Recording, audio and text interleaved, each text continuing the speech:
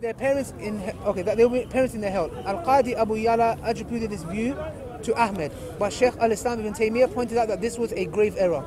So it's one of the scholars in Islam said this, but Ibn Taymiyyah, who we know is senior scholar, he said this is wrong. Okay. So in summary, what are you? In summary, from what we know, I'm sure many hadiths, is that a child who hasn't reached the age of puberty, a mentally ill person, is that we believe that they will be tested on the day of judgment. God's going to test them because they were not. They didn't have the choice because they were a child or they were not insane. They were insane. So that's the reason why sometimes we say, okay, the pen is lifted from this person. Why? Because he's acting a bit crazy. Yeah. Okay. He will be tested on the day of judgment. Okay. God will order them to jump in the fire, and the fire will be paradise. And God will tell one to enter paradise, but the paradise will be hellfire. Okay. So this is a test that God's going to give them. Yeah. Okay. So in a nutshell, I'm very, very sure. I'll go and double check that. What you quote, I'll check if that's authentic as well. I'm very sure because, again, like I said before, how is Allah the most very merciful if He's going to throw children in fire? Yeah? So I'm sure that's not the case. Well, even from what you said. Finish this point, brother. Okay, if I know. Okay. It's been we've gone off topic from the Trinity. We'll discuss this one next week, but let's go back to the Trinity. So the Trinity. So come back to the Trinity. Is that one of the problems I had with the Trinity is that a child, I don't need to go to a child and start telling him about, because he's on what I'm on. He believes there's God. You get what I'm trying to say? Okay. The other issue with the Trinity is that a lot of people have a problem with, is what I have a problem with as well, is that, like I said to you before, you're getting this notion because, look, Noah, did Noah teach Trinity? He would have. He didn't teach it. He didn't teach anything. Okay. Did he believe in the Trinity? Yes. He believes in the Trinity. Yes. Where's your evidence? I'll give you evidence from Abraham. Okay. Because we have evidence in the Bible about Abraham. You need to first show me. So basically, just to kind of speed it up. So basically, all I have to show, because I said to you, we'll show the Trinity from the Scripture, right? So. But is the Scripture the word of God? Before I take anything, but we're going off now because this conversation will go on for a long time. This connects, yeah. Because the thing is, look, anything that I give you the Quran, it's the same principles with the Quran, yeah. This is from the Torah, yes. No. We need to establish that the Quran is the word of God and the Bible is the word of God in order for us to go to text. Because otherwise, me quoting to you this, it's nothing because you don't believe in it. But the thing is, we can discuss the authenticity another time. But I'm showing you from the scripture that I'm reading. Whether you don't have to agree with it, it's legitimate or not, because we could have done that before, but because we talked about babies and whatever, we're going to go on for too long. So let's just say, can a Christian prove from the scripture that there is a personhood in the scripture that we and the Christians believe? So, we believe the divine name of God is Yahweh. And if I go to Genesis 18, you have the Bible up? Or I can show you from my phone. I've got an app, it doesn't work. Okay, so if I go to Genesis 18:1, it says, and the Lord, so when it's in capitals, this is using the divine name. Okay. So it says, and the Lord appeared unto Abraham in the plains of Mamre, and he sat in the tent door in the heat of the day. So, and it says, he lifted up his eyes and looked, and lo, 3 men stood by him when he saw them. So basically, this is the story of Abraham just before the destruction of Sodom and Gomorrah. Three men or 3 angels appeared to Abraham, and one of them was God, right? So then,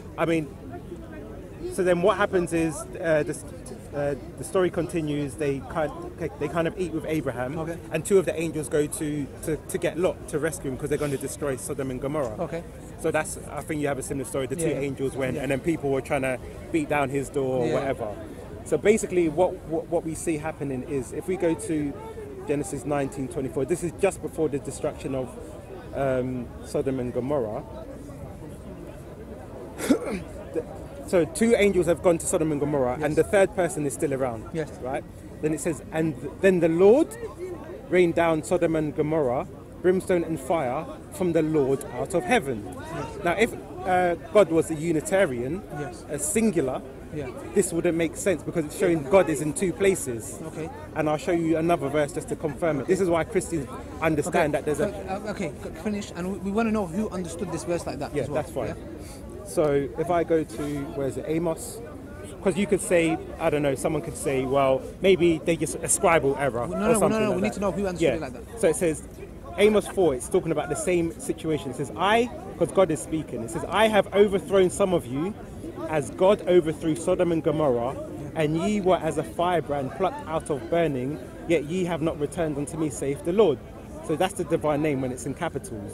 But it's referring to God overthrowing Sodom and Gomorrah. Okay. Now it would seem very strange that God is speaking and saying there was another that overthrew Sodom and Gomorrah. But when we go into the verse I showed you before, they'll show you there was a distinction in two Yahwehs. Okay. So this is where we see the concept of a distinction in the nature of God. Okay, that's debatable. Yes. Because right now, but what I was asking you is very simple. The earliest classical sources. Yeah, it is. But first, we need to. Which scholars understood it the way you're understanding it? Yes. Number two, where is your evidence that all these prophets that came, that support our narrative of worshiping God and God alone, where did they preach the Trinity? They didn't need to. Okay. I'll tell you why. Okay. Are you first acknowledging that they didn't, and you're going to tell me why they didn't? Yes. Okay. So, before the incarnation. Yeah. As we go by, like even the Shema Israel, hear O Israel, your Lord God is one. Yes. Obviously, in the Hebrew, it's not got the your is like the I don't know what you call it, like the is one. So it was just more of the I don't know what you call it. But it basically reads as O Israel, Yahweh Elihanu, Yahweh one. That's what it says. So it basically says Yahweh, our gods, Yahweh one. So it can be taken as your. That, or you can read into it. Well, because we don't have the because it is because when written in English, you don't have like the your Lord. Of course. So it can also be interpreted as your Lord God is one. Is and ahad can mean unity of one, because you have wahid, which is a singular one. Ahad can mean like one or a united one. So now we have to understand, was God talking about a singular one or united one? Okay, right. Then the thing is, with this issue of united one, yes, there could be multiple. I cannot stop at Jesus and the Holy Spirit. I can carry on, Yes. So the issue is, what I'm saying is there any clear-cut worship and acknowledgement of the previous prophets of the Trinity, of Jesus being divine and the Holy Spirit? Okay, so before the incarnation, the name that was revealed to Moses was Yahweh. So any divine presence that came down was called Yahweh. It wasn't called Jesus, because Jesus only came, the name came, or Yeshua, was when he was born. Okay. So if, let's say, you have the Trinity, and let's just say the pre-incarnate Jesus came down, he would have been called Yahweh. Yeah. Let's say if the Father came down, he would be called Yahweh too. Okay. Or the Holy Spirit can be called Yahweh, because there wasn't a proper distinction. So even if we go to Genesis 1. Okay, but was there anyone explicitly worshipping the Father, the Son, and the Holy Spirit? Well, they were, because this has to be, this is something. Tawheed, oneness of God, has been there from day one. Okay. We haven't budged. There has not been a single movement. Okay. All the prophets that have come, we've acknowledged all of them come with worship God alone. Okay. Yeah. So the thing is, it's the same. If the Trinity is from God and is divine, it should be there from day one. If it's not, the question that needs to be begged and asked is why? What changed? What changed that the Father, the Son, and the Holy Spirit was born? So from the beginning, like literally, it was born. For example, if I go to Genesis, it says, "In the beginning God created the heaven and the earth, and the earth was without form and void, and the darkness was upon the face of the deep, and the Spirit of God moved upon the face of the waters." So this is the creation story, and we see the Spirit of God was there. Himself. He's talking about, it doesn't need to be another. Yeah, that's fine. I'll go into it, but that's fine. But because I can explain why the Spirit of God was distinct for other verses. But we see that it was God and the Spirit of God. Even if you say it was God Himself, we see that the Spirit of God was there from the beginning. So but you're reading into it. No, but I'm going to I'm going to go into other texts. Okay, we can, for now, just say if it's one, but then I'll have to prove that this Spirit of God was distinct. Otherwise, we can take your interpretation. Okay. Do you get what I'm saying? Yeah. Then again, it can be the Spirit of God can be an angel that's created by God. No, because this was the Spirit of God. God can create souls. If it says the soul of God, you can understand it as the soul of God, Yes. or a soul that belongs to God. Yeah, but when you look at Can I not read that into it? no, because it's saying Why in not? the beginning, Yeah. beginning of God time, created creation, heaven and earth. and the spirit was already there. That's what it's saying. I know, but God, what I'm trying to say So to an you angel is created, so it can't be there in the beginning. no, but still, you can read it as the spirit of God, Yes. spirit of God, Yes. or spirit that belongs to God. It's of God. Do you get it? I can read it like that. Yeah, but if that belongs to God, It's ambiguous. yeah, but if it belongs to God, it means it's created, Yes. so it can't exist Why- before why creation. not? No, it can. Why not? Because creation, everything comes into existence. Was angels created before or the universe? The universe was created. That's why it says in the Really? beginning, Really? God created the heavens, where the angels in the At the heavens. end. But the angels, And the earth. was the angels created before or after the heavens? Because think about it. Yes, they were Think created about at the same time. So No, because where's the angels, evidence? angels can't exist before creation. Why not? Because creation is God's creation. No, That means anything created. I'm is- talking about no. I'm Yes. not talking about only the God is creation. uncreated. I'm talking about the universe. Yes. Yeah. Okay. That's good. He's right. I agree with him. God is Yes. uncreated. Yeah. Only him, only him. Yeah. Only him. Only. Yeah. I'm with you. 100%. Then why would you say angels are uncreated as well? No, I never That's said a bit of that. contradiction, No, right? no. I never said that. I said that did angels were created first or the universe? Like you said that God created the Genesis 1:1. Yes. So was angels created first or the universe? Well, when he says he created the heavens, that means the heavens and everything in it. Well, just because you read one passage. Well, obviously, it's logically we use our mind to say if God creates the Angels may heavens. have been there before. Heavens and the earth. Well, You get it? well, It can be. we use our logic to say to No, understand the you can't. verse. Come on, man. Because there's no one. I say we should use no, that but there's no one that will say that the angels were created before the heavens. Where are you going to put the angels? No, it can't be. No, you're missing the point. Then you're saying the only place the angels can be living is in the universe. It doesn't have to be outside the universe. We know angels are outside the universe. Yeah, but they can't be outside of place. No. Only God is out place. I'm not saying there was like an emptiness. They had a dwelling place. So yeah? where would they be before It can be creation? paradise. No, but before paradise, where would they be? Before paradise? I don't know. But Would they God exist? create Would they them. exist? Maybe, yeah. How? Explain how. If God exists and He's created angels, yeah. What for me to think that they have to have a little house, angels need a house, would it be unfair? Sorry, I'm trying to wrap up. So you're telling me angels can be where God is, or even if He's out of place? No, where God is, but they can be a place. They don't need to have like a house built to them. Like, oh, here you go, there's your house. So where were they created? Where were angels created? That's what we're trying to come to. I'm trying to make an because- argument. But look, I'm just very simply, I'm just Yes. asking, unambiguous, yeah? Okay. All the prophets that came that we both believe in, yeah? Okay. Did any of them? Yes. They didn't need to preach the Okay, Trinity. so if you accept that, then it comes back to my point is this. All these prophets, we believe in thousands, you believe in probably hundreds, or maybe 20, 30, I don't know. All of them preached and believed in what we believe. What is that? The worship of God alone, yeah? So the question that I asked you, that's why I said if we go back to scripture. Okay. Because it's the scripture that's different everything. Okay. Either the Quran is not from God, Okay. or the Bible is not from God. All right. Do you get it? So, So this is the Let crux me of the just cut matter. you off here, because to make it easier, Yeah. I'm going to give you a quote Yeah. from a Jewish scholar, right? I don't know who he is. Everyone can search him. His name's Benjamin Summer. Okay. He teaches at one of the leading Jewish seminaries. That's why I wanted to debate your friend, because this is what he says. Yeah. He says, some Jews regard Christians' claim to be a monotheistic religion with grave suspicion, both because of the doctrine of the Trinity, how can three be equal to one, and because of Christians' core belief that God took bodily form.